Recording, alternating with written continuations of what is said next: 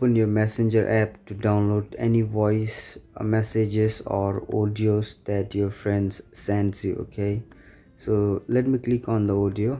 It will not get open, just I can react on it, or I can remove it, or just share it. Okay, only that much can happen.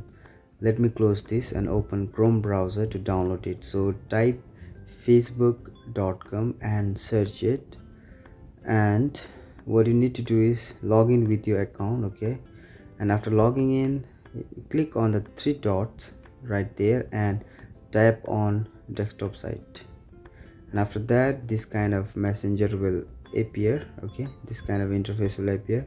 So let me zoom it and open the messenger there in the middle, and let me open my friend's message. Go to older messages, see older messages, because I want to find here are the bits. Okay, here are the voice messages that he sent me. So if I want to download it, let me zoom it a little bit, and what I need to do is just click on that three dots and it will show download option.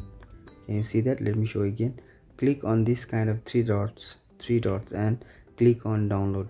So as soon as you click, it will come like this, and click on download again, and you can open it, and your voice messages will get saved offline in your file manager.